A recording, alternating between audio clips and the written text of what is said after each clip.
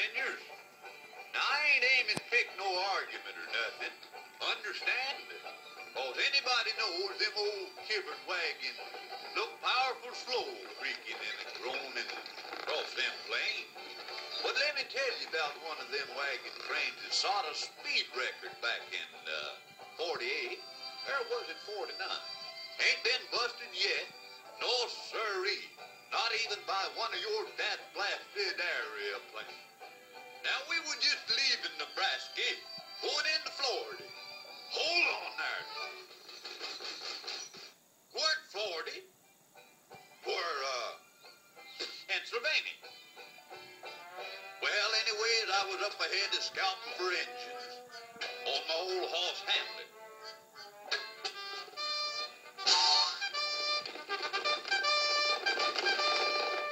Called him Hamlet cause he had a pretty bad case of stage fright. Well, we kept pushing west through New York. Buffalo, New York. When doggone my britches if and we ain't spotted by them there pesky redskins.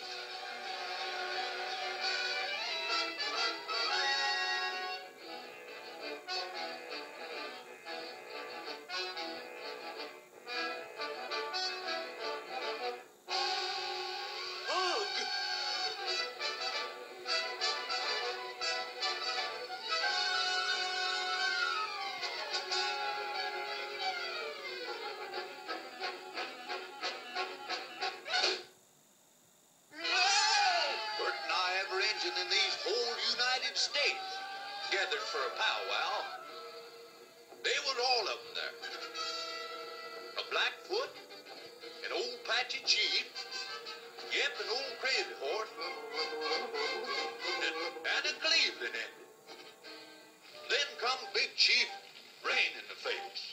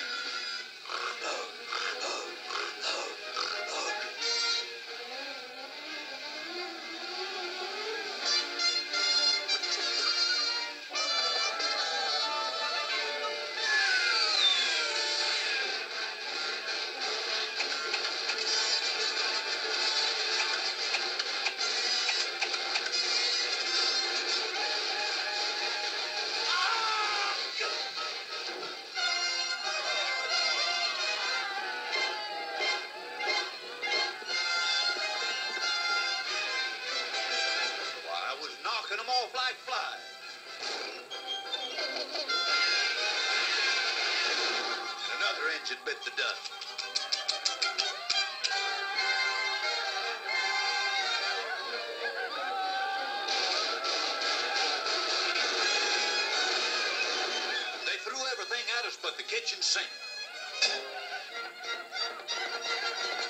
All of a sudden, we had come out of ammunition. Our goose sure was cooked. We was goners. Dead ducks, wiped out, massacred.